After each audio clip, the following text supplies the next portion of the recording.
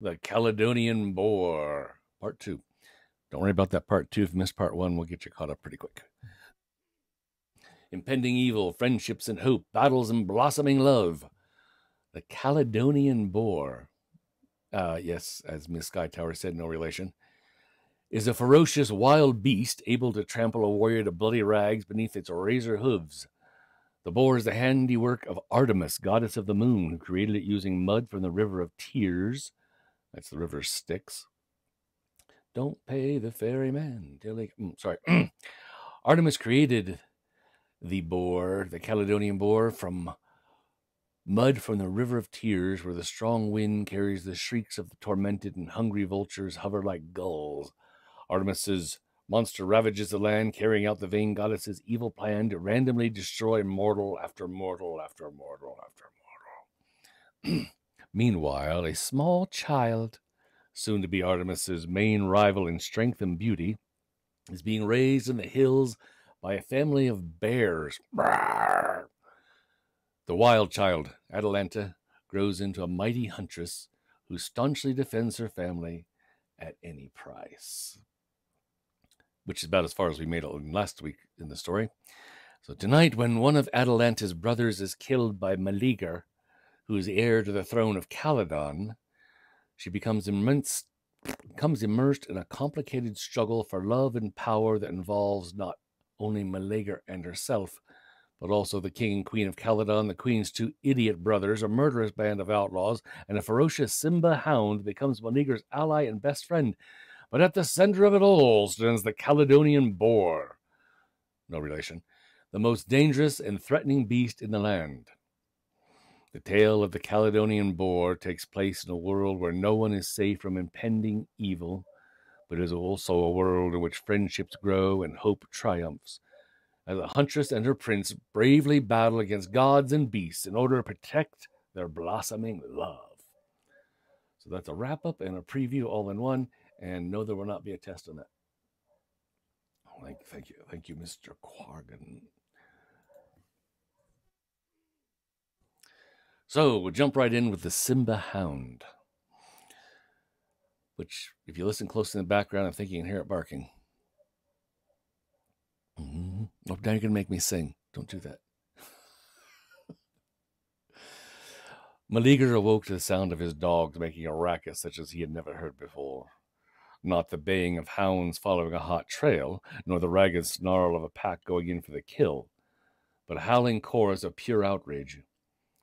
He leapt out of bed, he rushed from the castle, ran out onto the courtyard, and across the flagged stones to the kennel. The dogs' voices changed as they heard him coming. The howls were laced with barking which said, "Let us out! Let us loose! Let us out! Let us loose!" Who let the dogs out? The moon swam into a chink in the clouds, and he saw what the pack was howling at. A shape loomed near the kennels. The moonlight struck green fire from its eyes. It stood like a dog, but larger than any he had ever seen. It seemed as big as a pony. Its mouth was wrinkled back in a terrible, mirthless grin. The green light of its eyes pierced Meleager's chest like twin skewers. It was a cold night. The stones felt icy beneath his bare feet, but he was boiling inside. He had to have that noble beast for his own. The wonderful power pent in that lion-like shape was meant to serve him. He knew it was. The great heart that held such ferocity must be filled with passionate obedience to him, Meleager. This giant beast, this incomparable, this was to be his dog, the dog of dogs. The gods meant it so. Why else would they created it? That's why they had sent it, wasn't it? He heard the animal snarl, a snarl that said death. Those huge jaws were about to tear out his throat. Across the darkness, he could feel the whole body of the beast tensing to spring. He backed up, never taking his eyes off that giant dog, moving so swiftly and smoothly that he seemed to be sliding across the courtyard without moving his legs.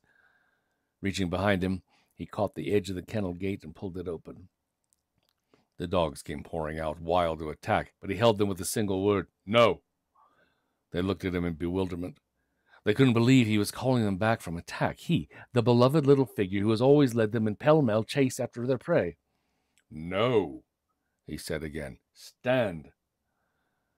So they stood, but he could feel mounting force behind him. Felt as if he were the frailest of dams holding back the mighty surge of a river in flood. And the huge, amazing Simba hound, who had been prepared to leap, stood also, trying to understand. And what he understood was that he might kill that small morsel of a boy, but he'd never get to eat him, because those other dogs loved that boy, and they would fall upon him, the attacker, and tear him to pieces. For while the Simba hound was larger, more powerful than any one of them, or any two, or probably any three, still, these were big, fierce dogs, and they would be too many for him. Nevertheless, he had never refused a fight in his life, this giant beast. He trembled with hunger and rage. 20 pairs of eyes gleamed at him from behind the boy, as many sets of teeth flashed in the moonlight. And then, amazed, he saw the boy coming toward him, heard him speak. You, big dog, accept me. We shall go hunting together. I shall show you such game as you have never known. See this splendid pack behind me? They're finest hunters in all the world. The finest hunters in all the world. And, well, you shall be their leader. You shall join your life to mine, giant dog, and we shall do nothing but hunt from morning till night. And what shall we pursue? Not merely meat on the hoof, but we shall know such sports as the gods enjoy.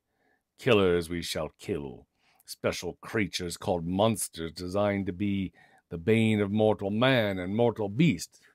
Yes, these shall we bring to bay, for such have I been promised in my dreams, which also come from the gods. So stay, big, good, giant dog. Let me come to you. And do not bite me. Now, of course, 5-year-old Meleager could not say such words, nor could the great dog have understood them if he had been said. But Meleager, like all young heroes, was born with a magical lore that lived in his voice before he had the words for it. And the Simba hound, like all the great-hearted dogs, heard meanings in the human voice beyond what any word said. And so the child crossed the courtyard, walking toward the dog. Step by step, his pack followed. The Simba hound growled low in his throat. The pack answered, deep growling, and wrapped the boy who was walking so slowly beneath the moon. He felt he was within great vibrating bell. Danger bubbled in his blood. Made him smile. Made him laugh. He wanted to run across the courtyard now, and risking all, fling his arms about that big furry neck. But he did not. He knew enough not to make any sudden move. He glided across the flagstones, the pack keeping pace. Finally, boy and dog stood facing each other. Their heads were on a level. They stood eye to eye. Green fire mixed with hazel fire. But dogs judged by smell, and this boy cast a strange, joyous aroma. Clean wood and goose feathers of arrows, smell of running dog and lathered horse, cold scent of running water, a fragrance of sunshine and crushed grass, the smell of the chase. And the dog wanted that chase to start immediately. The hot rage in his own heart became a fire of comradeship. His hackles sank. He dipped his head. He put an icy nose to this little boy's face, and then his hot tongue. Then indeed did Meleager fling his arms about the great furry neck, press his face to the dog's muzzle, and say, I name you Alcon. He whispered into the Simba's hound's ear so that others would not grow jealous. Alcon. For Alcon meant mighty.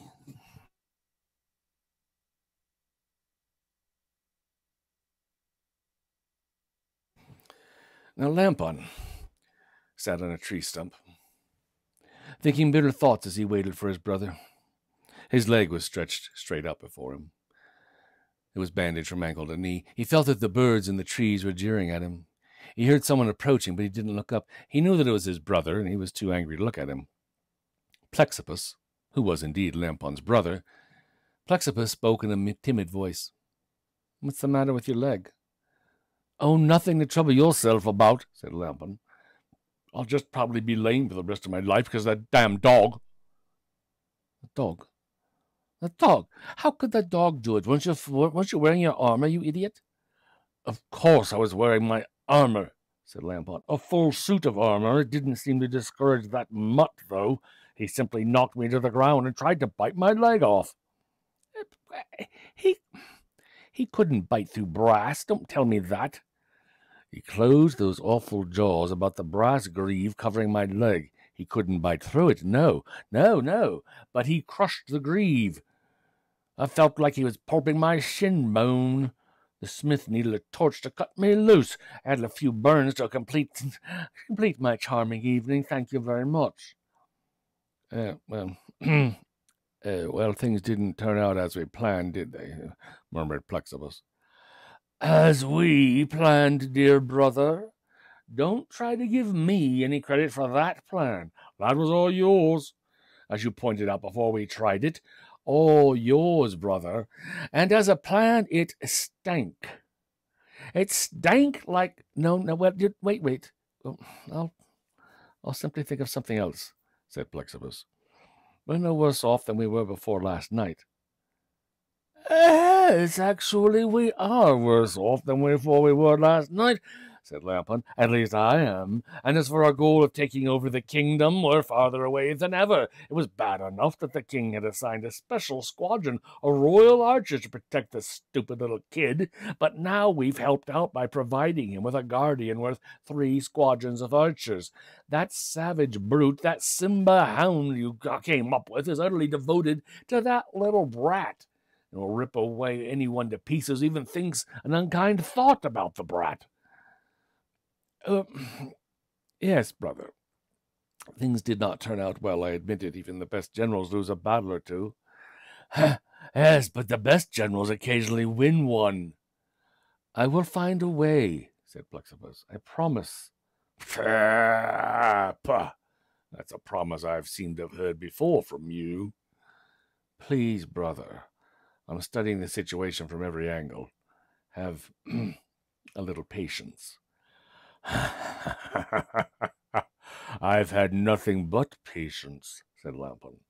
"We're not growing any younger, you know.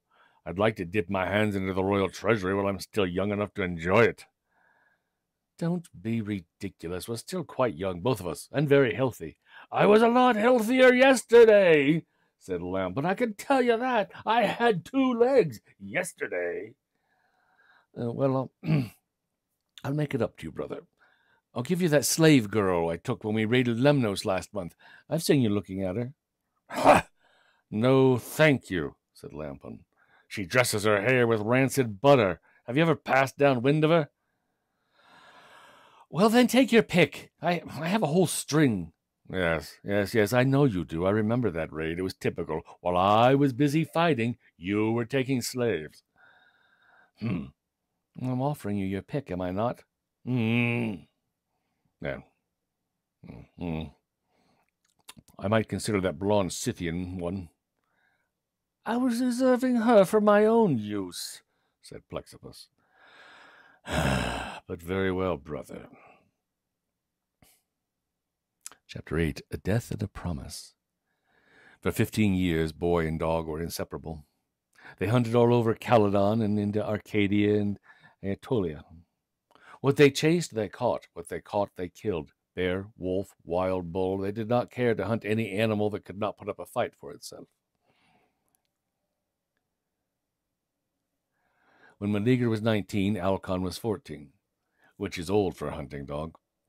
He was as powerful as ever, but he had lost a lot of his speed. The boy tried not to recognize this, but he knew that his dog had slowed down and that he shouldn't be bringing his wild animals to bay. But when Meleager tried to go hunting without Alcon, the dog looked at him with such tragic eyes he didn't have the heart to leave him behind. "He's bound to get himself killed this way," said Meleager to himself. "But if I don't take him, he'll die of grief. And I know he'd rather go out full of excitement and joy and battle fever. Hell, I know I would. I'd much rather die fighting." So they continued to hunt together, the prince and the Simba hound, and Meleager tried not to think what had to happen. And then, tragically one day, it did happen. They were chasing a gigantic bear up a hill. Meleager had wounded him with an arrow, but the beast seemed to be climbing very easily. Finally it turned, backed up against a rock, and stood at bay. And Alcon, as if knowing this to be a special day, appeared to regain the speed of his youth and rushed up the slope in a headlong charge as if he were chasing a doe instead of a bear. He left his feet, flew through the air, straight for the bear's throat. The bear hunched its huge shoulder and swung its thick paw so fast it became a blur, batting the dog to the ground in mid-leap. Alcon sprang up immediately and closed his jaws on the bear's hind leg, something he would not have done had he been able to reach higher, but he could not. His back was broken. Meleager rushed up the slope, leveling his javelin. He did not dare throw it lest he hit his dog, nor could he shoot arrows for the same reason. He was running as hard as he could, but he seemed to be going with agonizing slowness. For the bear was allowing the dog to bite on one leg, while the great talons of the other paw were ripping Alcon to shreds. By the time Meleager reached the spot, his beloved friend was a heap of fur. Forgetting all about the bear, he stooped and gathered the dog in his arms. Alcon's green eyes looked into his. They were dulling now, but still held a spark of love. A warm tongue and a cold nose and touched his face for the last time. The great head lulled. And then Meleager remembered the bear and sprang up, wild to kill. But the beast had sidled off. Meleager drew his sword. He meant to dig a grave, but then he shoved the sword back into his scabbard and lifted his face to the sky. No, he said. I won't shut him away in a dark hole. Let him abide in the open air that he loved, under the wide sky and the sun and the moon and the stars. Let his bones be plucked clean by eagle and crow and carrion worm. Aye, let his brave bones whiten on the hillside. He shall be his own tomb, and shall live always in my memory as long as I myself live. And may the gods grant me as noble a death when my time comes. His parents, the king and queen, were very worried about him. He would leave the castle at dawn and not come home until nightfall. He looked so stricken by loss that his mother couldn't stand it. She had never wanted him to marry, but had always feared the day when he would tell her that he'd chosen a bride. But now, seeing him the way he was, she decided to speak to the king. I think, my dear, that our boy should marry. Marry? Whom? Why, anyone he chooses. Why? He's still very young. Well, he needs something to make him happy, dear. Or someone, like I do for you. His heart is breaking because of that stupid dog. Nonsense, said the king. Hearts don't break so easily, and if they do, they mend themselves. Men die of sword thrust, or spear thrust, or well-aimed arrow, or a bull gores them, perchance, or a bear claws them. They do not die of grief. Only you women folk do that, and not as often as they think. Nevertheless, the king, who doted on his son almost as much as his wife did, went to Meleager and said, Son, I was thinking, perhaps it's time you married. Really, said Meleager. Have anyone in mind? No, but I thought you might. Calydon is famous for its beautiful girls. Maybe there is a relation. Father, please, I can't stand any of them. All the ones here are soft, squealing little things, no good with a spear or bow, hopeless on horseback. I'll not marry until I find a girl who can hunt by my side.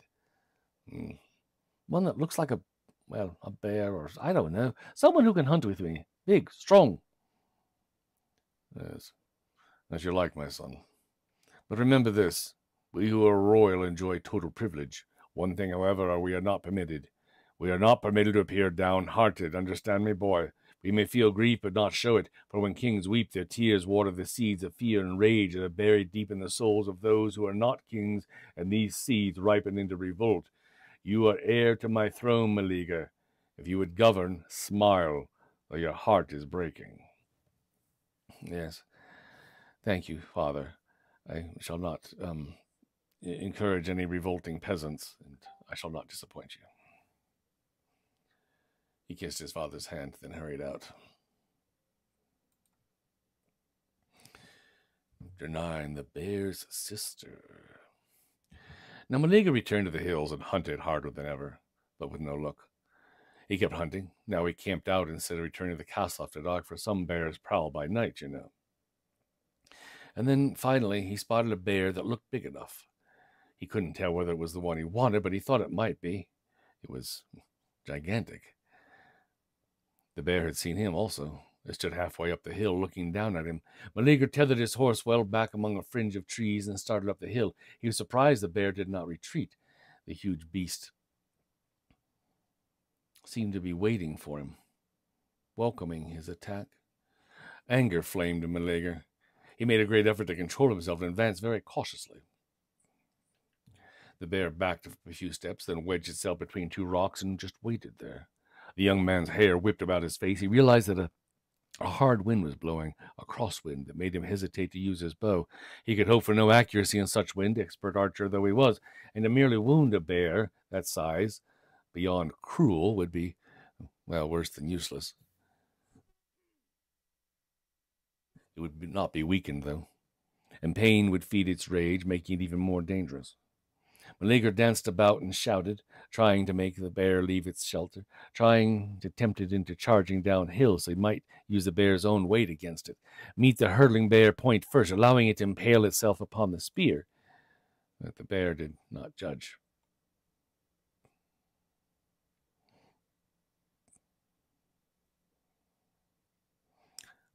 Try that again. The bear did not budge, just waited there between the two rocks.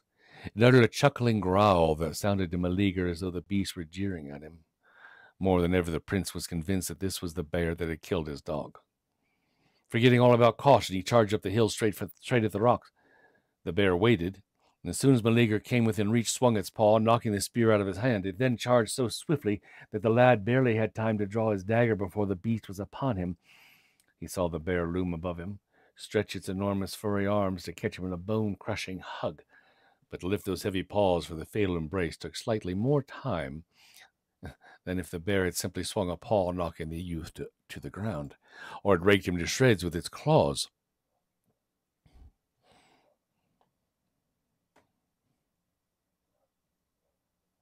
Meleager was just able to slip under the outstretched paws, duck behind the bear, and sink his dagger into the back of its neck, but was knocked off his feet by a backward lurch.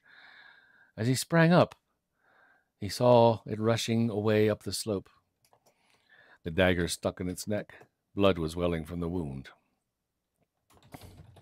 Meleager scrambled after it. Despite its terrible wound, the beast moved slightly and was soon out of sight.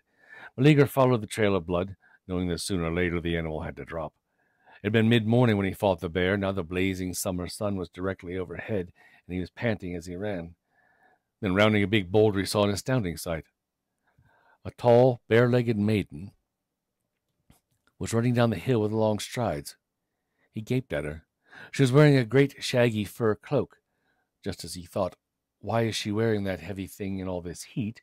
He saw the blood was dripping on her shoulders. He realized it was not a fur cloak she was wearing, but that she was carrying a huge bear on her back, the bear that he had fought. The animal's head was lolling on her shoulder. Its blood was dripping all over her. He saw his dagger sticking out of its neck, and he stood there facing the girl. She stopped. She let the bear slide carefully to the ground. She straightened up, and she faced him. He was stunned by her beauty. Standing on long, sleek, powerful legs, she was as tall as he, perhaps taller. She was clad in a brief tunic of deerskin, her red-brown hair hanging to her thighs. Her face was muddy, her bare arms and shoulders streaked with blood. He knew instantly that this was the one girl in the world for him. "That's my bear," he said, "but I give him to you." Your bear? "My kill? That's my dagger, you know. I've been tracking him for hours. But you can—" He was interrupted by her hoarse cry of rage. "Ah! Of all the God, you—" She stooped, scooped up a huge log as if it were a stick, and hurled it at his head. He ducked, but he felt it graze his hair. She bent again and pulled the dagger from the bear's neck, then came slowly toward him. "This bear is my brother, you murdering savage! You have killed my brother, and now I shall kill you." Sweet maiden." "Sweet! Sweet is it? I'm as bitter as death, you'll find. Pick up your spear and fight." He picked up his spear. He threw it in the same motion. It cut through the air to split a sapling neatly in two. He turned and stood facing her with empty hands. You'll need a weapon, she said. I mean to kill you. I understand that. Come ahead, try. Use the dagger if you like. It'll make things more even. She howled with fury and flung the dagger away. Do me no favors, she cried. I'll kill you with my bare hands. Bare hands, bare legs. She rushed at him. He caught her arms, trying to hold her back gently. It was impossible. She was as strong as a wild mare. She caught him in a great bear hug. He felt his ribs being crushed. Kicking, twisting, he broke her hold, then closed with her. There on the hillside, under a hot sun, before the dead eyes of the bear, they wrestled. Atalanta was a powerful fighter. Adopted by a she-bear, she had grown up among bears, running with them, hunting with them, wrestling with them. She had grown into a gloriously tanned, supple young woman, strong as a she-bear herself. More than once she had taken a wild bull by its horns and twisted off its hooves, so she was sure she could overcome Meleager easily. She planned to crush him in her hug and hurl him off the cliff. However, as she wrestled with him under the sun, in the fragrance of trampled grass and pine needles, something new began to happen. Now, as we all know, when wrestling shaggy bears, she had been puzzled that her own arms and legs seemed so smooth against their fur. She had wondered all her life why she was so different from her brethren and sistren, and didn't know whether she was glad or sorry. But now, as Atalanta held the young man in her mighty hug, she felt his smoothness. It was as though she were holding herself, so that this body that was so strange to her, was also wonderfully familiar. Trying to crush him in her arms, she found that she no longer knew where her body ended and his began.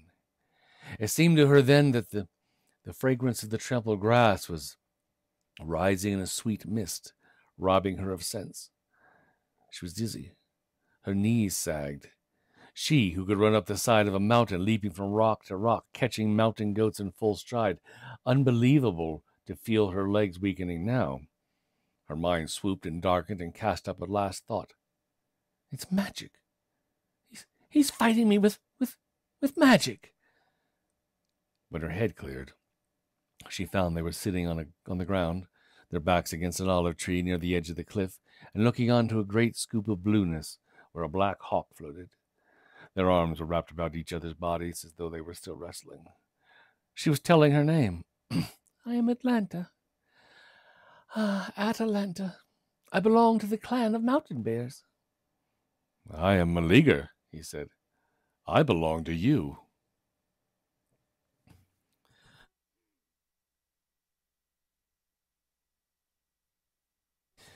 Two Jealousies, Chapter 10.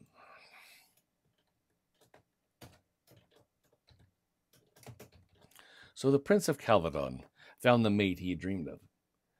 They hunted together, over hill and over valley, through forest and field and swamp, on foot and on horseback, with dog pack or with long-legged Egyptian hunting cats called cheetahs. But more often they went out by themselves, for they preferred to be alone. Now Plexippus was pleased by what was happening. He went to Lampon and said, I have a plan, brother. No, don't tell me. Another one. A plan. He has a plan. Oh, I hope it's better than the ones you've had before. Oh, it is. Oh, I'm sure it is, brother, said Lampon. It would have to be, wouldn't it? Your record's so bad that all you can do is improve. Do you want to hear my plan or not? What's the difference? I'll hear it whether I want to or not.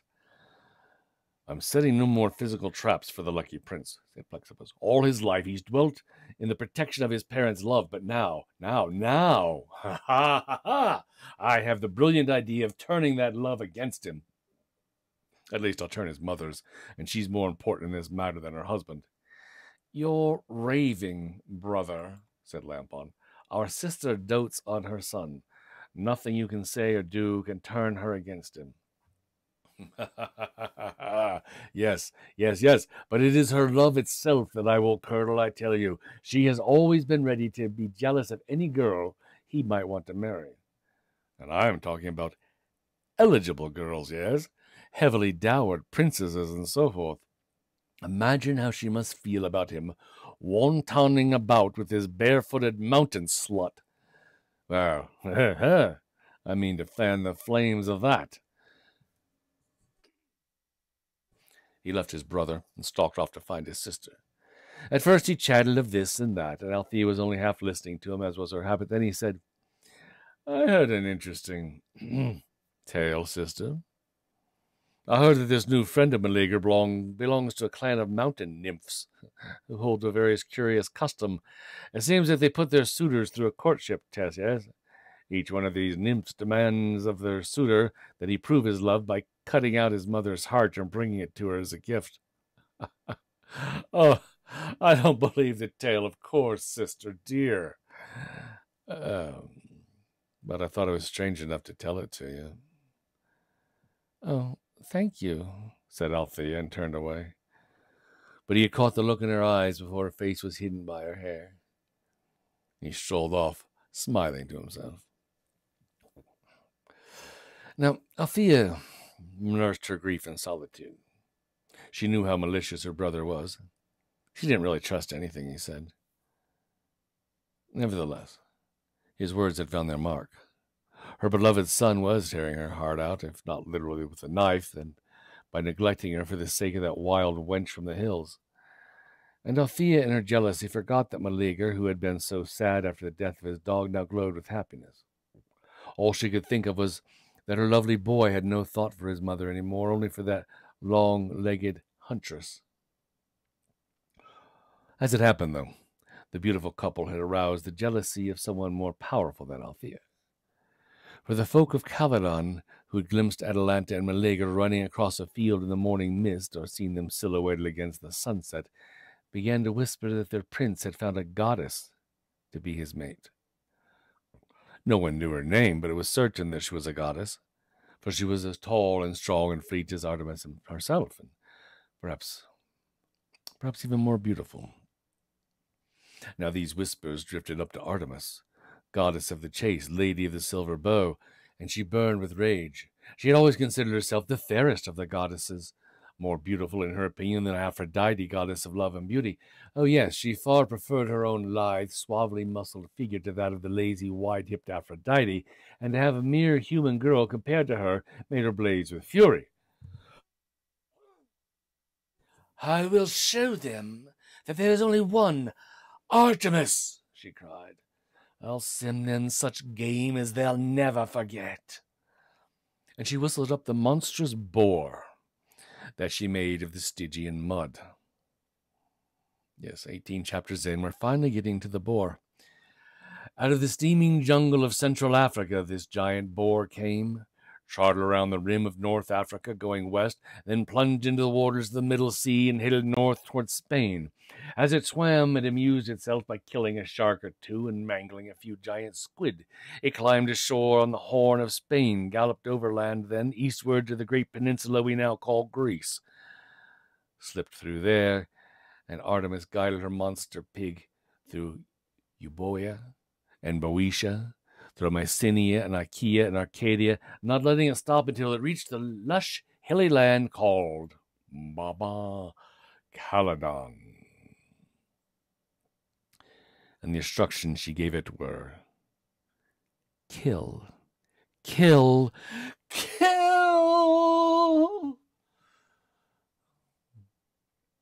Chapter 11, the monster. That's the monster. The monster boar. Calydon boar immediately began to spread terror throughout the land. It uprooted trees, it dug up crops, it killed horses and cattle and those who tended them. It attacked men and women working in fields, punching holes in them with its tusk, trampling them under its razor-sharp hooves until they were just bloody rags. Nor was there any way to escape it when it was on a rampage, for it would hurtle into a house, knocking it to splinters, then kill everyone inside. Shepherds and cowherds were afraid to graze their flocks. Farmers refused to harvest their crops. And so the people began to go hungry. The king didn't know what to do. He asked Meleager's advice. The young man was wild with excitement. Father, father, father! Oh, dear father, I'll kill the boar. You alone, son? Oh, just I, myself, and one other. Are you mad? We can do it, father. We can kill any beast ever born. Any beast. No. No, my son, this is no ordinary boar. It's no ordinary beast. This is a monster. It's huge, incredibly strong, totally murderous. It's a monster, I say. I'm afraid we have offended some god who has sent this beast to ravage the land. I don't understand it. I always sacrifice regularly to every one of the gods. Nevertheless, we have been cursed, and this dreadful beast roams the country, destroying, killing. Oh, but I must hunt him, father. This is the quarry we have dreamed of, something at last worthy of our skills. I forbid it, cried the king. You are my only son. If you are killed, the throne will fall to your mother's idiot brothers, who will stuff into their pockets all that is left by ravaged land. No, no, no. You shall not risk your life this way. The beast must be killed, father, or there will be no kingdom for you to rule or for me to inherit. Yes, we must contend with the monster, no doubt about that. But you shan't do it alone, or with that huntress of yours. We need a regular war party to go against this monster. What we shall do is invite all the best fighters in the lands of Middle Sea to hunt the beast. They're all a little crazy like you, these heroes, and are always looking for a challenge. Well, yes, they will have one. It will be a famous affair. Call whom you like, sire. But I shall lead the hunt, said Meleager. Whereupon messages were sent to the greatest warriors of the Hellenic lands, inviting them to Calydon to hunt the giant boar, those who weren't too busy killing each other accepted the invitation. Kings, princes, pirates, warlords, robbers, chieftains, they all came flocking into Calydon. The king was old now, however, and uneasy about playing host to so many rambunctious warriors. I won't be able to go with them, he said to his wife. Meleager will have to do the honors while I stay home to guard the castle. Why must you guard it? Asked his queen. Don't you trust your guests? Well, I trust them to act like themselves. They didn't become so rich in land and cattle by buying them, my dear. These men have always taken what they wanted, and they may see in this enfeebled kingdom only a chance for booty. Well, you must do what you think best, dear, said the queen. I don't know what I think best. Sometimes I think this, sometimes that. I fear our guest as much as I do the boar, yet my heart tells me that my son may die in this hunt and that I should ride with him. Oh, you need not fear for your son, said Althea. Our son. The fates themselves permit me to guard his life. Fates? What fates? Where? How? What do you mean? Whereupon she told her husband how, upon the hour of Meleager's birth, she had been visited by Atropos, the lady of the shears. She told him how the hag had thrown a stick into the fire, and how she, Althea, had leapt from the bed to snatch it out of the fire, and how Atropos had promised that while the brand remained unburned, the prince would not die. Bah! You expect me to believe this rigmarole? Cried the king. Hags, sticks, promises. We can't risk our son's life on such nonsense. You be careful what you call nonsense, dear, said Althea. You're in enough trouble now without offending the eldest fate. Bah! Prove that it's not nonsense. Behold, cried Althea. She unlocked the great brass chest. She lifted its lid and showed him the charred stick. The king was still disinclined to believe, to acquiesce, as it were. But looking at the blackened branch and studying his wife's face, he knew that she was speaking the truth. Well, I see. So set your mind at rest, my dear. Dear husband, let him lead the hunt, while you stay here and guard the castle. Besides, I'm sending my brothers to keep an eye on him. Ha! Your idiot brothers! Who will keep an eye on them? Stop it, please. I already know your opinion of my brothers, but they'll be more careful than you about certain matters. They'll carry out my wishes and prevent him from bringing that wild hussy of his to join the hunt. They're very wrong to interfere, said the king. Meleager loves that girl and will never love another. Love, love, love, love! What does he know about love? That stripling with his mother's milk scarcely dry on his lips. I tell you that he shall never bring her home as his wife, not while I draw breath. Well, I can't worry about that at the moment, said the king. I have heavier things in my mind. Monstrous beasts, fearsome guests. The wild girl will have to wait. She'll wait long before she marries my son, said Althea. Early the next morning, everyone gathered for the hunt. The guests were astounded when Meleager rode up with Atalanta at his side. They goggled in wonder at the lovely, lithe young huntress who sat a great gray horse. She was clad in deerskin tunic, wore bow and quiver, and held a javelin. All of them were surprised. Some of them were angered at the thought that Meleager was taking the hunt lightly, and some younger ones were inflamed by her beauty and growing jealous of Meleager. The couple sat their horses solidly. Meleager was stone-faced, Atalanta smiling. The prince's uncles rode toward him. "You're disgracing us," croaked Plexippus, "and dishonoring our noble guests. They do not wish to ride out with this bear's whelp from the hills." Meleager touched his horse with his heels. He walked it between his uncle's horses. He grasped an arm of each, squeezing them until he felt their elbows crack in his iron grip. "One more insulting word out of you," he whispered, "and I'll call off this hunt and send everyone away. And Atalanta and I will hunt the boar alone, as we have always wished. But first, my dear uncles, I will smash your heads together so our guests may see where the fault lies." The uncles were silent then. Meleager lifted his horn and sounded a call that rang through the hills. Laughing, shouting, arms glistening, the company rode forth to hunt the boar. They did not ride far. The boar came to meet them. It selected its position very cannily, choosing a canyon where the walls narrowed so that it could be attacked only from the front by no more than 2 men at a time. Yes, but these were expert hunters. Meleager did not have to guide them by hand signals. They knew what to do. They did not rush into attack, but strung themselves out before the mouth of the canyon. They pranced and shouted, clashed spear against shield, trying to excite the boars who would charge out of the canyon. It did not. They advanced, shouting more loudly, beat their shields harder. No movement from the boar. The uncles had not advanced. They had reined their horses well away from the canyon, were watching from afar. The men were losing their caution now. They advanced to within a spear's throw of the canyon mouth, and then, although the beast was half hidden in a tangle of brush, they sent a flight of arrows into its hiding place. They were determined to draw the beast out.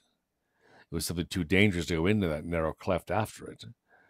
They came closer, and they sent another flight of arrows into the brush.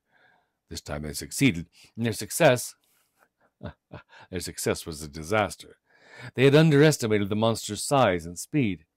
Oh, it came out all right. It came hurtling out of the canyon with the crushing force of a boulder rolling down a mountainside. It charged into a party of hunters, scattering them in all directions, and it whirled lightly as a panther, trampling 2 of the men to bloody shreds under its razor hooves. The hunters fled. The boar followed. It caught 2 of them, spearing one with its tusk, shearing his leg off at the hip. Another warrior, the 2 warrior brothers, Telamon, who became the father of Ajax, and Peleus, who has become the father of Achilles, showed their enormous courage by walking slowly in on the boar, spears out thrust.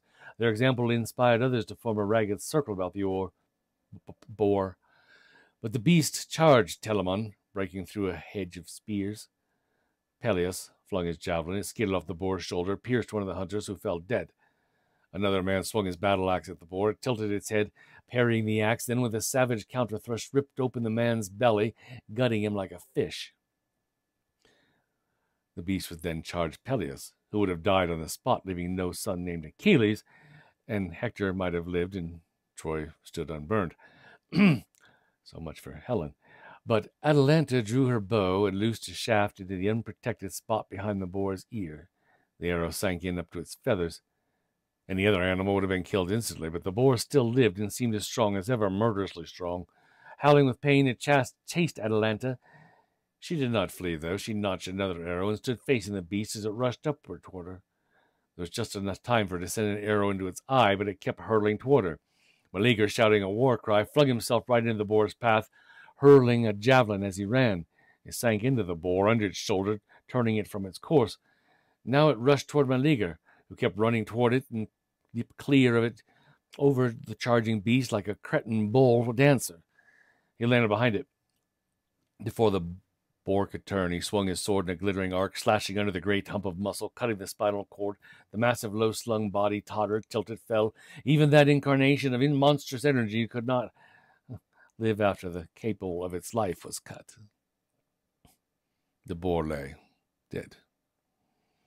A great cheer went up from the bloody, battered crowd of the hunters. Meleager nodded at them, pulled out his knife, knelt at the side of the giant carcass, and calmly began to skin it. When he was finished, he came to Atalanta with the pelt in his arms, and he bowed and said, "Your arrow struck first, my lady. The hide belongs to you." Now this boar hide made a priceless gift. It was so tough that it made a wonderful, flexible battle garment, lighter and stronger than armor, able to turn wolf bite, spear, thrust, flying arrow. Plexippus, who had hung back from the actual fighting, of course, and hadn't come anywhere near the boar, of course, sensed that the other hunters might resent Meleager giving this splendid trophy to the girl, and decided to take advantage of this resentment. He rode toward Meleager, beard bristling. Lampin joined him. "What kind of hospitality is this, O nephew?" he cried. "It would be unprincely, of course, for you to claim the hide for yourself, though you killed the boar, but the least you can do is offer it to one of your distinguished guests." Then he turned upon Atalanta, spittle flying from his lips as he berated her. "And you're a vile witch. You have cast enchantments upon this poor lad. His wits are addled. He doesn't know what he's doing. Give that hide back instantly, or you'll regret it." Meleager was listening quietly. He wiped the blood from his sword with a handful of dry grass. He studied the gleaming blade, then swung it twice. Whoosh, whoosh. The heads of his uncles fell in the dust, so quickly parted from their necks that they still seemed to be cursing as they fell. The guests were stunned. Meleager turned to them and said, "I beg you, kind sirs, to pardon this unpleasant family brawl. However, if any of you perchance feels too much offended, I shall be glad to measure swords with him. If not, you are all invited to the castle to feast celebrating the death of the boar and honoring the fair huntress Atalanta, whom I intend to make my wife." The hunters raised a great shout. Some of them may have been angry, others jealous, but they all admired courage when it showed itself. Besides, none of them were too eager to fight Meleager. They had seen him in action, and so they all rode toward the castle, all but Atalanta and Meleager, who excused themselves and rode off to be alone for a few hours before the festivities began. When the hunters reached the castle, they were met by the king and queen, who eagerly demanded to hear their tale. Peleus, who was their spokesman more or less, told of the fight with the boar, how some of the party had been killed, others wounded, how Atalanta had shot an arrow into the boar, drawing first blood, and would have been killed herself had not Meleager rushed into the beast's path and slain it with his sword. But when it was told how Meleager had presented the boar's hide to Atalanta, how his uncles had protested and been beheaded for their trouble, then the queen went white with fury and left the room. She went to her chamber and sank to her knees on the stone floor that was covered by the skins of the animals Meleager had slain, wolfskin, bearskin. She had always trod them with pleasure because he had given them to her. She tried to picture her son Meleager's face. She tried to remember how much she loved him, for she was shocked now by her own feelings. She could not believe the intention that was forming within her. "No, no, curse me, no," she cried. "I love him. I love my son." Then she heard her brother's voice saying, "Curious tales of these mountain nymphs. Seems that before one of them will accept a suitor, he has to cut out his mother's heart and bring it to her as a gift." Althea walked on her knees to the brass chest. She leaned her arms upon it and buried her face in her arms, sobbing, "Bad prince, cruelest of sons, you have sent my 2 brothers to Tartarus, and in their stead proposed to bring home this wild nymph of the hills. It shall not be, my son. Now my enemy, the Lady of the Shears, has given your mother the power to prevent you." Mad with grief, Althea flung open the brass chest. She pulled the charred stick from its place and threw it on the fire, and watched it burn. Now, while this was happening, Meleager and Atalanta were in their favorite place under the twisted olive tree in the cliff, looking out into the great blue gulf of space. "I want to be your wife," murmured Atalanta. "You're the only one I've ever loved or ever shall love. But, my dearest, I don't want to. I can't. I don't want to live in a castle. I don't want to be a queen and wear dresses and sit on a throne. Why can't we stay the way we are, roaming the hills, hunting, fighting? Oh, can't we? We will, cried Meleager. King and queen we must be, but for every day we spend indoors sitting on thrones, making laws and so forth, for every day spent so poorly, I promise you, we shall spend 10 days riding, hunting, fighting, you and I together, side by side. This is my solemn vow, Atalanta. Atalanta, my lovely one. And this I swear to...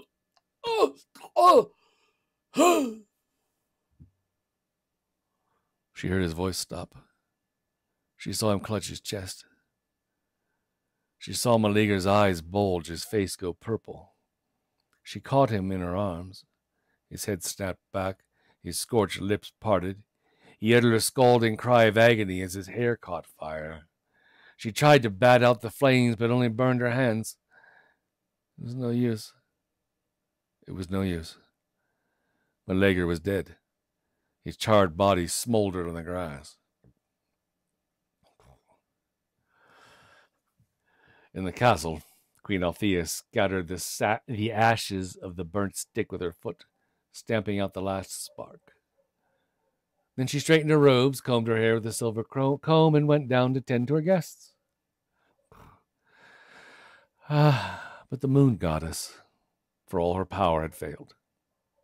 Her boar was dead while her rival still lived, and although Atalanta wished she had died with Meleager, life ran too richly in the tall girl for her to kill herself.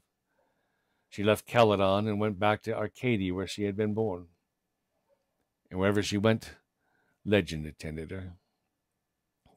Poseidon, it is told, glimpsed her running along the shore one day, fell violently in love with her, and gave her name to his most important ocean. And Artemis, whose jealousy has not cooled after all these thousands of years, still instructs her moon to swing the Atlantic tides very roughly, making it the most feared of all the oceans. And so that's the Calydonian Boar, as recreated by Bernard Evslin. I hope you guys enjoyed. I think these are a lot of fun.